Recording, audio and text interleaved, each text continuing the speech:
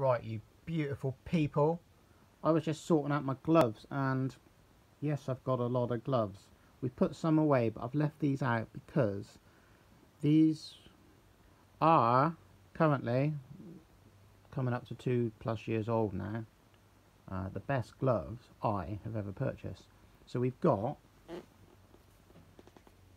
Specialized 2.0 and the 3.0. As you can see, they're in a large. I can fit a medium, but I bought a large so I can wear some undergloves underneath as well, so you can layer them up. These ones in particular are ASOS, and these were part of a 3-layer system, but they were the worst gloves I ever bought. That is something else. Just wanted to mention these gloves, which sadly, from what it appears, unless you can find second hand or old stock, are not made anymore. For warmth, the full-on lobster, although feeling very strange, will keep your mitts warm, alright? Takes a bit of getting used to, but after a while you get to how shall I put it, be able to change your gears as intended, alright, because it can be a bit of a pickle. Now if you don't really fancy going full on lobster, you can go for these, alright.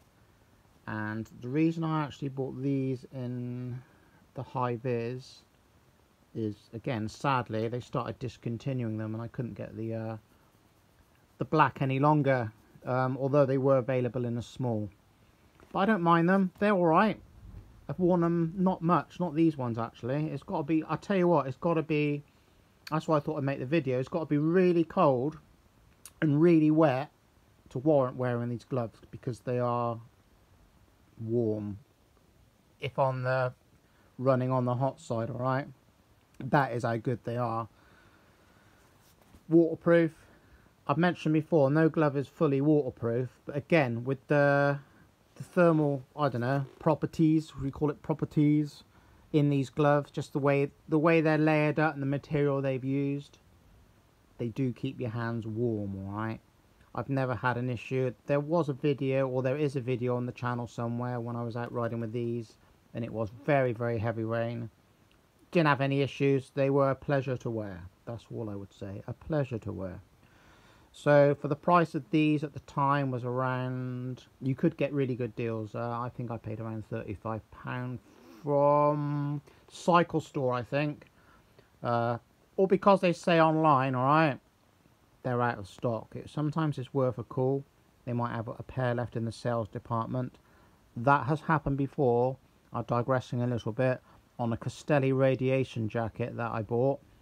And it was Winstanley's. I actually rang Winstanley's up because the website was showing 0. And they had one jacket left in medium, right? So we bought it.